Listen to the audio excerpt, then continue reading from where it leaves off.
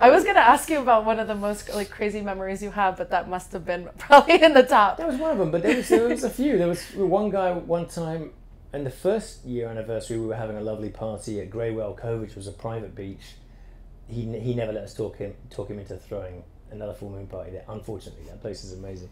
But there was this guy who decided, he was walking his dog in the morning, I think, or maybe he was just walking, and he saw there was a party down below, and he got too close to the cliff, and he fell down the cliff to the bottom where we were, and you know, nobody stopped because everybody's high just dancing. We're like, oh, well, that's a bit awkward. Well, we'll just carry on. So we didn't want to move. Turn the gaze. You didn't want to move the guy. No one's got a cell phone. Oh my goodness. So there's a guy just sort of sitting there, and he landed. Seems to have landed sitting up. So we carried on. Oh my god.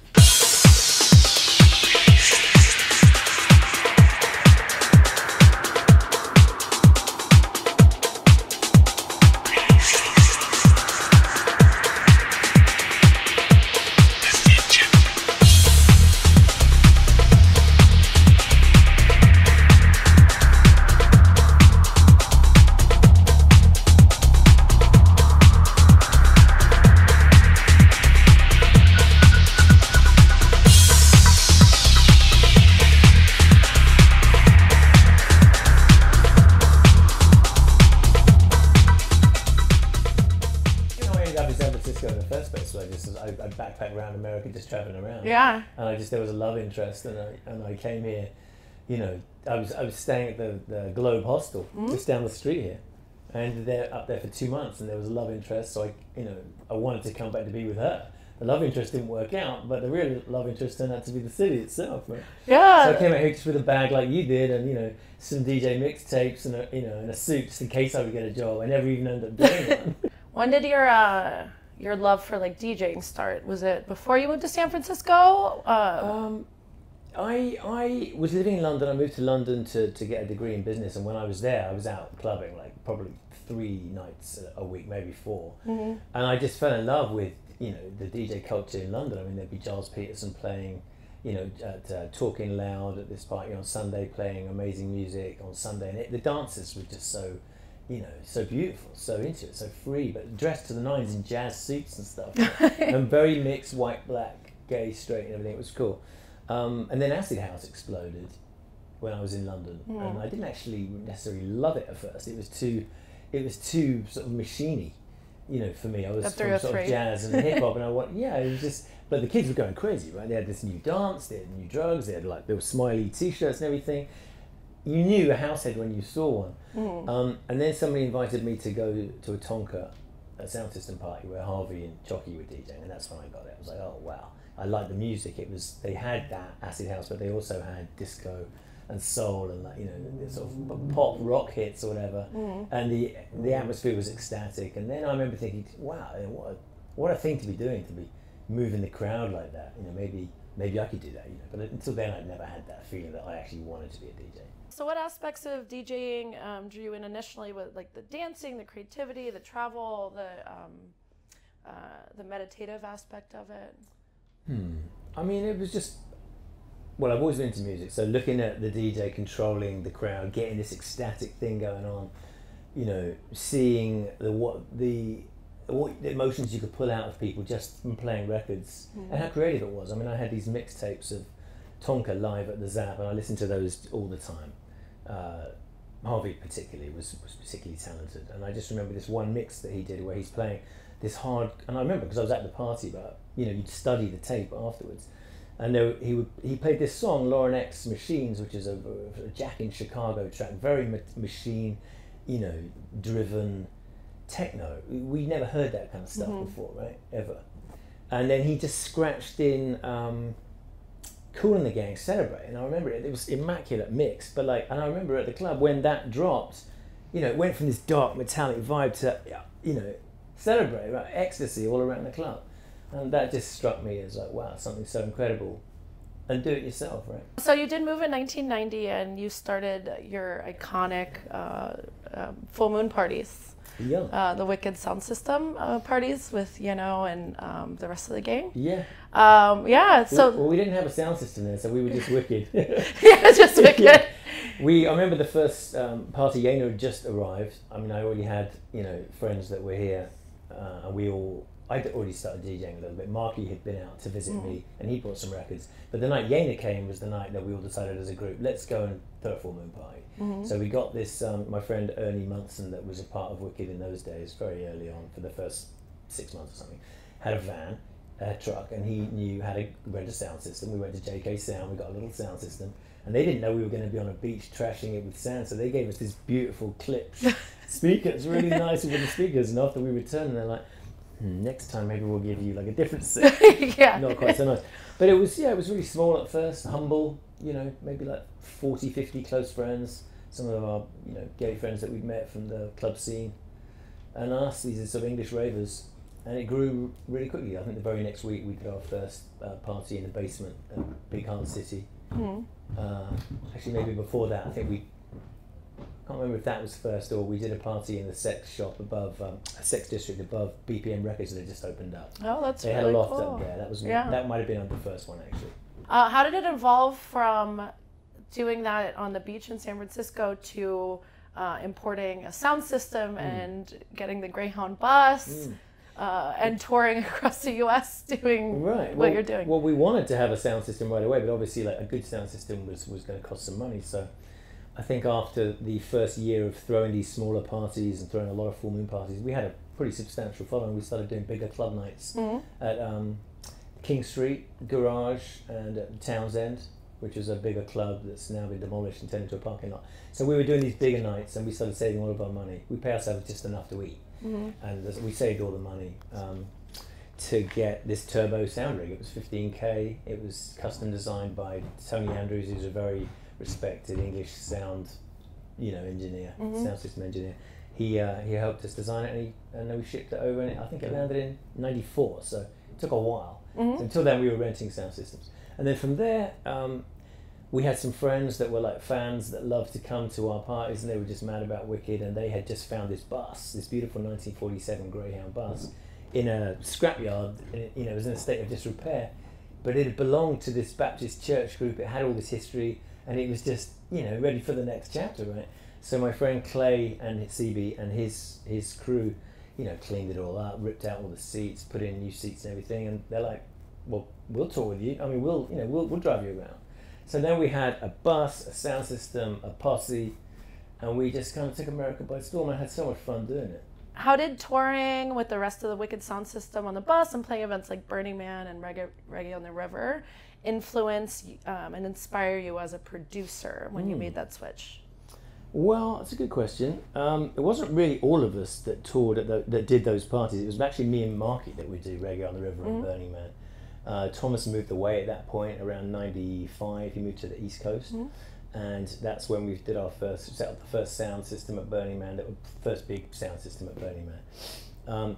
It was inspiring because it was the first time we'd ever heard the sound system properly. It's made for festivals. It's made to be an outdoor system, so there's nothing. It sounds way better when there's nothing and no walls to get in the way.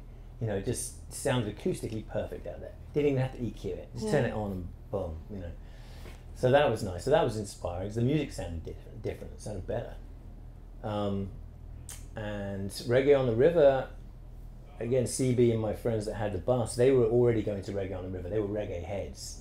They just got into Wicked because they thought that we had this psychedelic dubby thing going on. That was their connection to it. So I remember CB telling me, "I'm bringing you up to Reggae on the River," and he bought me a ticket. And he goes, "We're going to have you DJ. We said we bring the bus up there every year. We're just going to set up the decks, and you're going to DJ all night." And there wasn't anybody else doing it then, so we just had this kind of DIY attitude of just plugging in and going. No one else was doing it.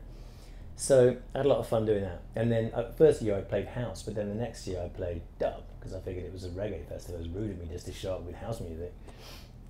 And it went down really well, so much so that 10 years later we were still doing the sound system after the stage died down all night. And we were the only one that they would allow to do it because we were self-policing. We were like, we were good like that. We had a good crew of people that took care of, our people, all of us basically, make sure nothing stupid happened. Yeah, respect for. Yeah, So in 1996, Wicked Records' first and one of the most successful releases, 20 Minutes of Disco Glory. Yeah. It was a collaboration between you and ETI. How did that collaboration come about? What was the experience like? I met Tim and Eric through CB and the Bus and those guys. He was like, you know, they were part of that crew. They were living up in Humboldt, and they were already making some music. Mm-hmm. They'd put one record out, I think, and I just remember thinking at Burning Man in '96, I had this big. Was it 95? Maybe it was 95. Yeah, 95. I just had a revelation when I was there. Like, I really want to make a record. I need to make a record in order to kind of, you know, go to the next level. And I'm going to hook up with Eric because I wanted to just work, you know, with him because he and I had a good rapport.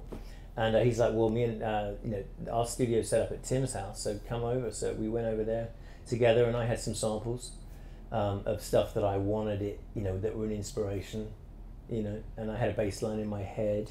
So I remember I couldn't play anything, but you know I could do like you know, they turned the keyboard on, and I remember playing the bass line, and they're like, "That's awesome, cool." And then they pitched it down, I think, from what I was playing it, and then Tim Booner was pretty good with the 303, the acid making machine. So then he duped that, and made another acid line out of that.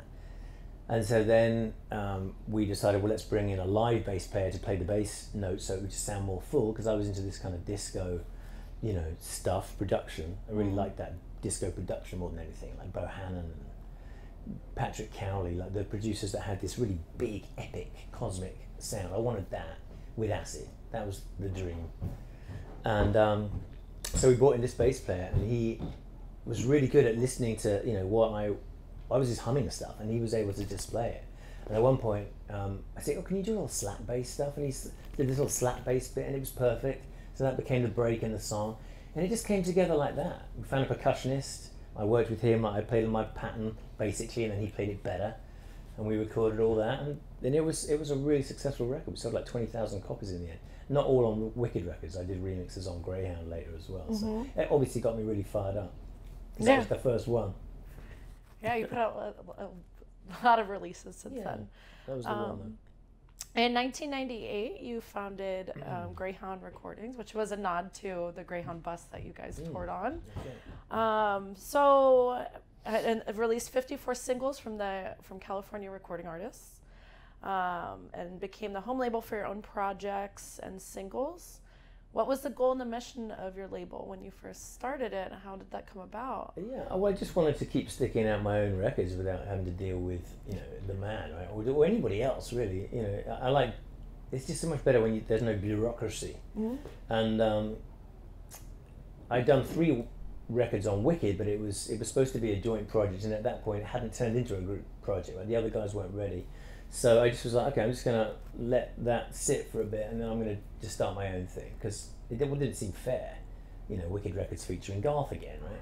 So the first few records were by me, and then I hit up obviously my Wicked homies to see if they would want to contribute, and they did. Thomas did an amazing track, the Mirror Boys, you know, Yana and Margie did really good remixes of the Disco Glory. And stuff like that. So, and then people started sending in their demos, and I was like, wow, this is interesting. You know, listen to people's music. So I always had a stack of demos to listen to. Occasionally, there'd be something that really hit the spot and sounded like what we were trying to do. So that's how it just grew. You played 3 times now at Housepitality. This will be your 4th time. The first time you actually did it. Really?